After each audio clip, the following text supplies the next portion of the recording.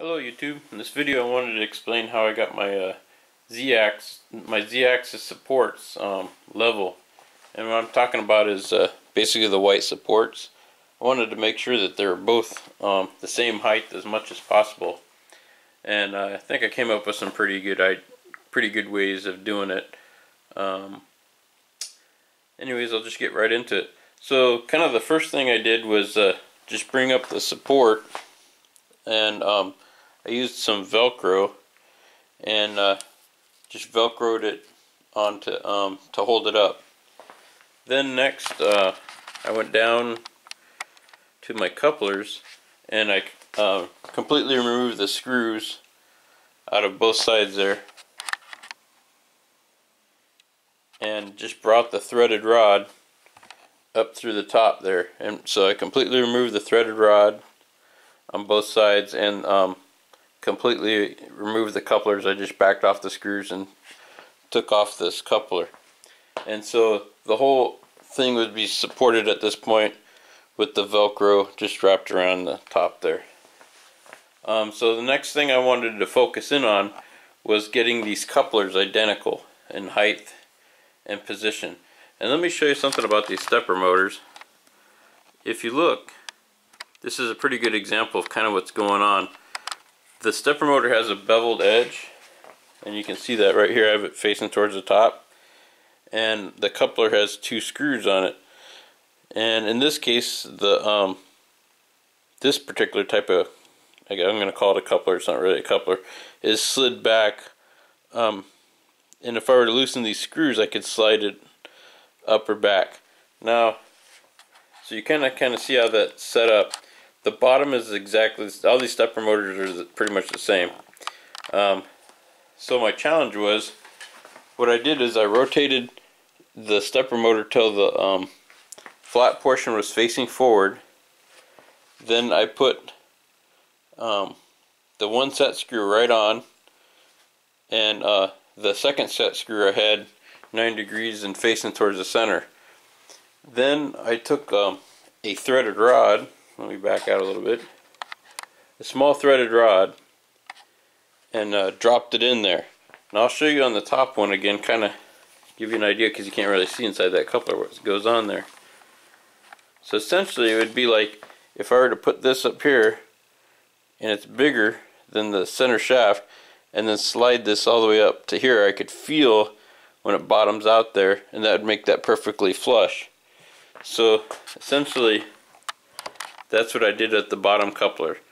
I dropped the small threaded rod in, and here, I'll back out so I can, and brought the coupler up until it bottomed out on the threaded rod. Then I tightened this front screw, which was in line with the flat side, and then tightened the side screw. That set the bottom coupler height perfectly. I did that on both sides. So now you can picture the flats are facing forward. Got a set screw here and a set screw here, and they're both the same height. So next I took my Allen wrench and stuck it in to the flat side screw, and then I rotated it until it came perfectly aligned like that, and I did that on both sides. Now what that did for me was set my stepper motors in identical, well, fairly identical, symmetrical positions on both sides. And got me a consistent working spot. Then what I did was, I was wanting to, at this point, I wanted to balance my supports to make them the same. So I needed something that has the exact same height that I could prop up on both sides and rest on there, and the only thing I could find around the house was chopsticks. So I took a chopstick and I just placed it right there, and it just goes in the bottom of the support there, and I did that identically on the other side. And then I undid my Velcro strap and I lowered them onto the chopsticks, and what that did for me is got the exact same height from the base to the bottom of the support on both sides. So now I know my supports are perfectly level. Then what I did is I dropped my I don't know what this is called, my threaded rod down through there, and it fell very smoothly on both sides because there's no resistance, and so I knew that there was no binding going on up here. And then it dropped down into the coupler. So then my next challenge was, how do I pull those threaded rods, have them drop in the same distance. Now I want to show you something on these couplers that's kind of important. If you come in here and look, see they got little slots in them. They're kind of semi-flexible. They're not a solid piece of aluminum. So I just wanted the sorry about that. I just wanted the thread to come down to the, basically just to the first slot. That's kind of how the bottom is. It just goes up to the first slot pretty much.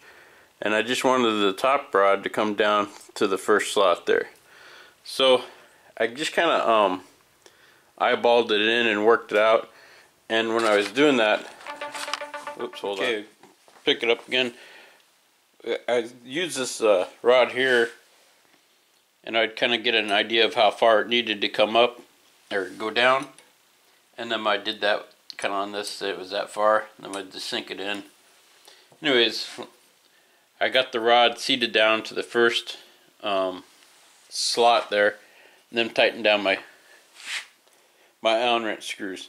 And then what I did is I kind of cheated for the second one, because I just looked at the top and it saw about where it was just barely below the surface there. You can just use your finger there and kind of feel how far down it is. And so after doing that, I just did that the same way on this side. I just dropped it down until it felt roughly the same on the top, and then tightened the Allen wrench screws on there. And so I think that brings us up to where we are. And that's how I got my supports level there, and it really seems to help out. I haven't tried it out yet. I still got my chopsticks down there and everything, but that seems to work really well for getting it leveled. It'd be nice, somebody could probably come up with something or build something that would be like a natural gauge to make all this a lot easier. Or even like another cool idea would be to, I should do that, make a little spacer that you could drop in there that would be just small and kind of float around. Then you could just drop that to the correct height. I think that's kind of a good idea. And anyhow, hope this video helps somebody out there. If you like it, give me a thumbs up, and if you subscribe, you'll see more videos as they come out. Thank you for watching.